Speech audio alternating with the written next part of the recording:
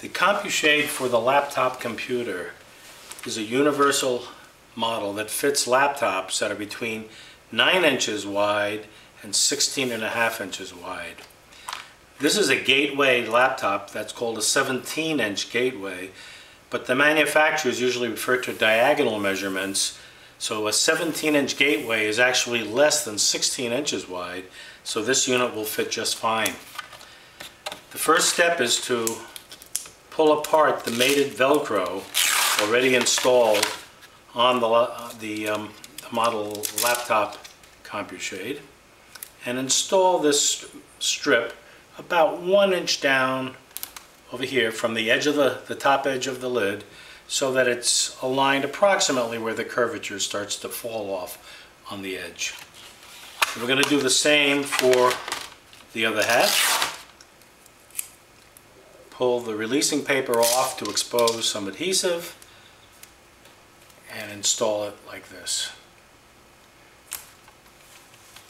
These Velcro strips could eventually be removed, and if it's a little bit of residue that's left when you're removing it, if you use one of these products that are called Goof Off, for example, it takes off any remaining residue. I'm now going to slide on the unit on one half, and I'm going to slide on the left half,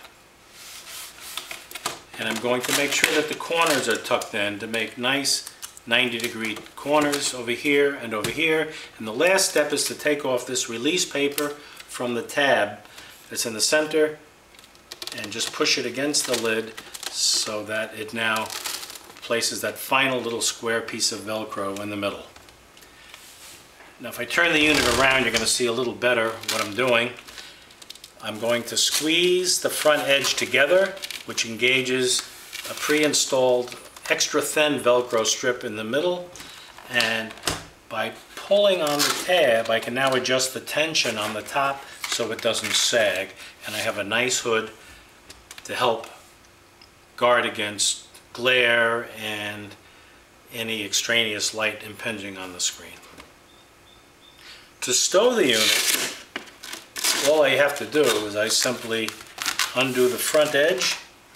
take the two halves, tuck them into each other as I'm showing you,